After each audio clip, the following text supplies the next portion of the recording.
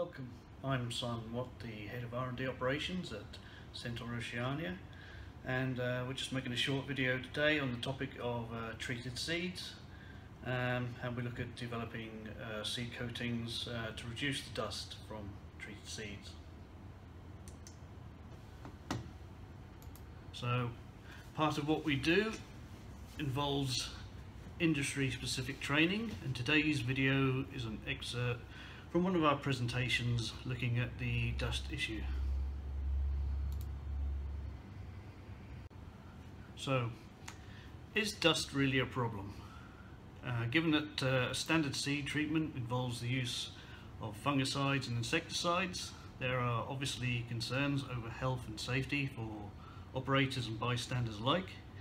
And if the active ingredients applied are not staying on the seed where they intended to be, then their performance can be lessened and crop stand and yield may ultimately be affected.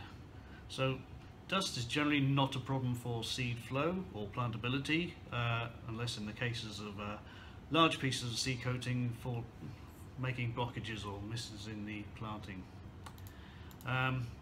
Certainly doesn't look good if to open up a bag of seed and be greeted with a cloud of dust, and obviously nobody wants any adverse environmental impact where the dust travels beyond the region of planting and affects wildlife.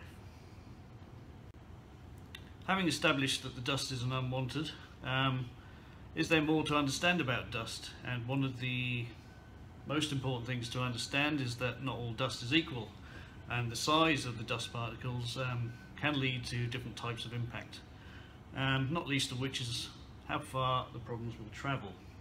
So you can see from this diagram that your larger dust particles are going to fall near where you're working, smaller dust particles will travel further still, and very small dust particles can become airborne. The biggest problem by far really is the small dust, or the very small dust, which can travel beyond the planted area, can be environmental hazards, and obviously a health issue because it becomes respirable. The other kinds of dust are also unwanted. They cause the loss of the active ingredients. There's potential health and environmental risks, and the larger dust really can be a nuisance in terms of planting and just a nuisance to handle.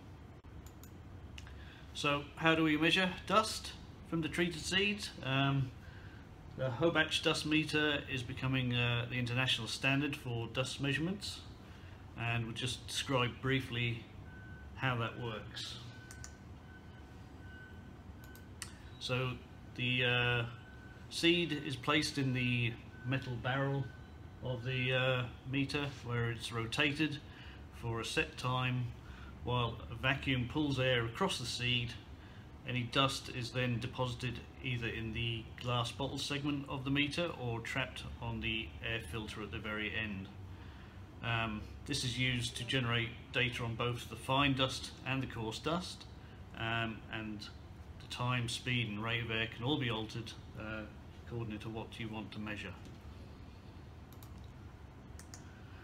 So some of the data that you will get from this is shown here as an example. It's two graphs, two different seed lots. The bars on the left show the active only, so you can see the sort of typical dust that you will get, and the middle bar represents one of the polymers that we developed here at Centor Oceania. It's our Flare 3 product, and you can see there the reduction of dust by using the actives and the polymer in combination. But it's very important to select the right polymer, and you'll see on the right hand side of these graphs are some examples of other products that can be used, which either are not as effective or can actually make the problem worse. So it's very important to select the right polymer for what you're doing at the time.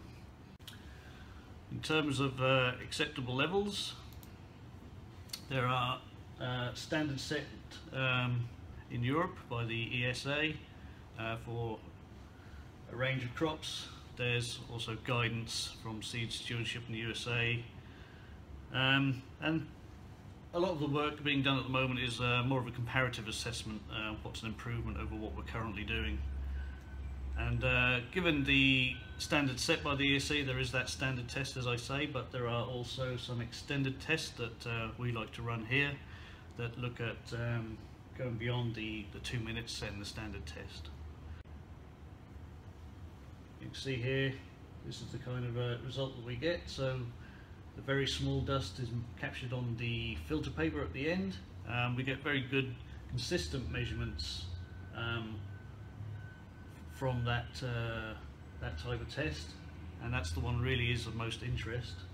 We do also look at the larger dust particles, but this measurement can tend to be inconsistent depending on the seed that has its own breakage beyond the seed coat, but is used for information, gives us a good guide as to whether that polymer is working well or not. But the real data, or the real interest, I guess, is that filter paper, which gives you that fine measurement.